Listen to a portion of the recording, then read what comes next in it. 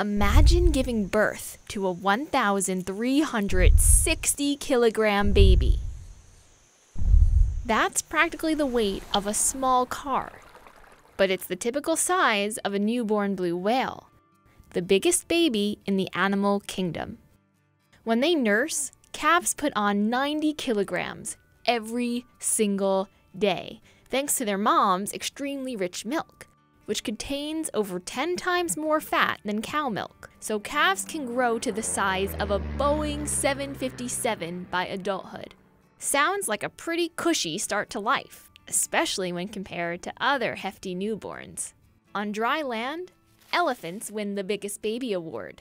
Though winning is a relative term. They give birth to a 105 kilogram calf, which first had to gestate in mom's womb for nearly 2 years, more than twice as long as a human pregnancy. Close behind elephants are giraffes. They drop a 75 kilogram calf on average. Literally, mom gives birth standing up, so the baby falls almost 2 meters to the hard ground.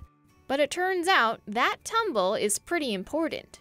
The impact breaks open the amniotic sac, allowing them to take their first breath of air. Next in line is the white rhino.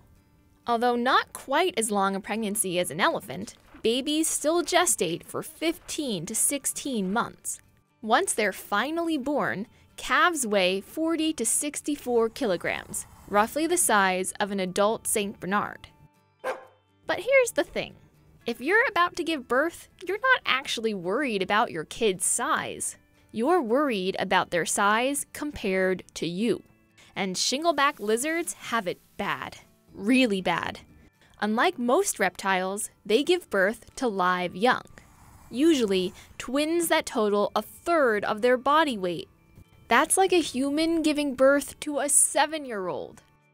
Meanwhile, bats usually have just one baby at a time. But that one pup is huge, a fourth of their mother's body weight. That's equivalent to a human infant the size of a 16 kilogram Cocker Spaniel.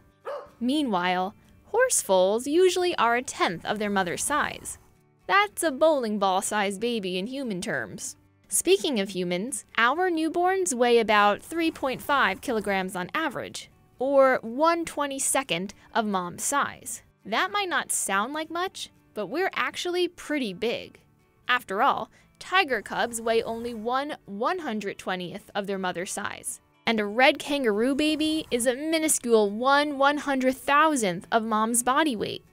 That's right, a newborn Joey can be as small as a single grain of rice, and won't be ready to venture from the pouch for over a year. But the world's smallest babies are a story for another time.